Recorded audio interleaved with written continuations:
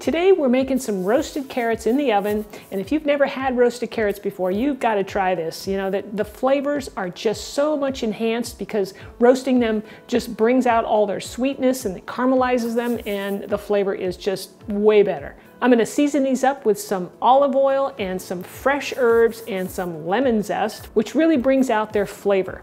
So I'm Rockin' Robin, and I'm going to show you how to do it right after my chef joke.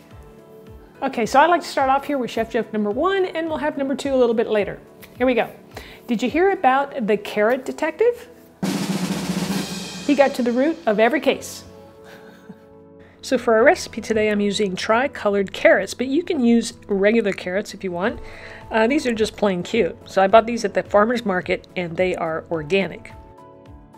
I'm going to twist off the greens, and then I'm going to place these in a colander and give them a good scrub under some water. My carrots have some stringy stuff on them, so I'm going to peel them before chopping them.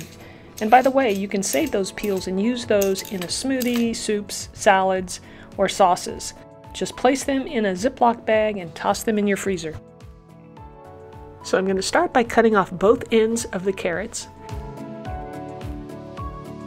And then I'll cut the carrots on the diagonal just because it looks pretty, and try and get them as uniform in size as you can so they'll cook up evenly. And we'll place our carrots in a bowl.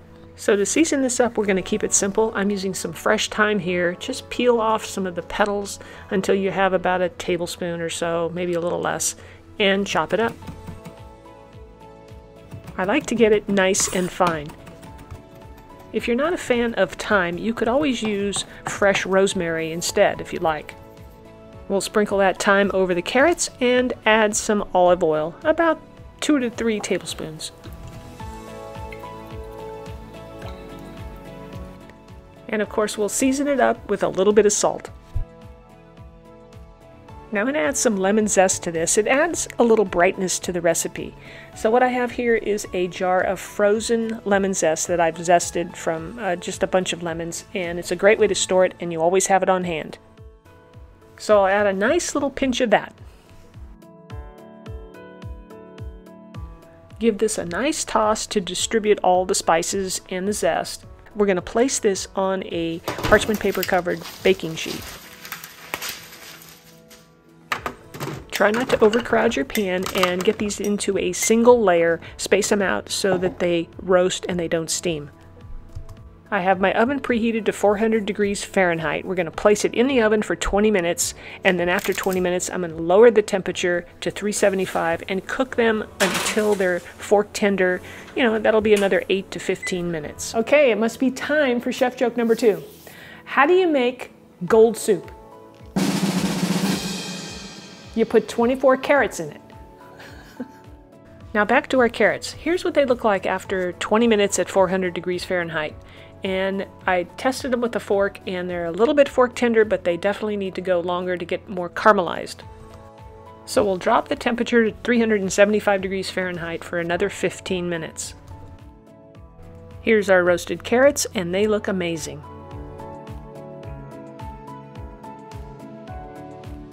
Alright, I'm going to serve some of these up on a plate, and we're going to garnish them up with some nice fresh parsley. So one of the easiest ways to cut up your parsley is to basically shave it off of the stems, and you get less stems that way, and then just chop it up. So go ahead and sprinkle a little parsley over the top, and there you have it. And make sure to use parchment paper or even foil for easy cleanup. You're going to love that.